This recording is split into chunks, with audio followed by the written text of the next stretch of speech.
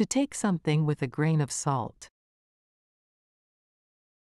The idiom, to take something with a grain of salt, means to be skeptical or doubtful about the truth or accuracy of something you hear or read. It suggests that you should not fully believe or trust the information without questioning it or considering the possibility that it may be exaggerated or not entirely reliable. The origin of this idiom can be traced back to ancient times when salt was considered a valuable commodity. In those days, people believed that taking a small amount of salt with their food could help neutralize the harmful effects of certain foods. So, the phrase, to take something with a grain of salt, metaphorically means to add a small amount of skepticism or caution when processing information. Here are a few examples to illustrate the usage of this idiom. 1. Sarah, I heard that there's going to be a big storm tomorrow. John, well, we should take that with a grain of salt.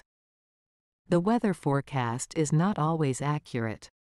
In this example, John is advising Sarah to be cautious and not fully trust the information about the storm because weather forecasts can sometimes be unreliable. 2. Magazine headline, New Miracle Diet Guarantees Instant Weight Loss. Reader, I always take these kinds of claims with a grain of salt. There's no such thing as a miracle diet.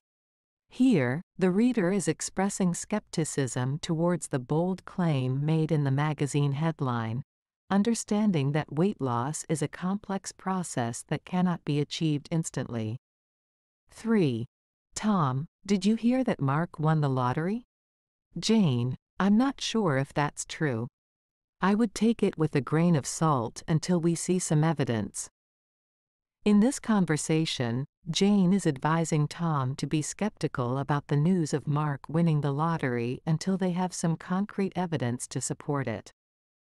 Overall, the idiom, to take something with a grain of salt, is used to remind us to approach information with a certain level of skepticism and critical thinking, rather than blindly accepting everything we hear or read.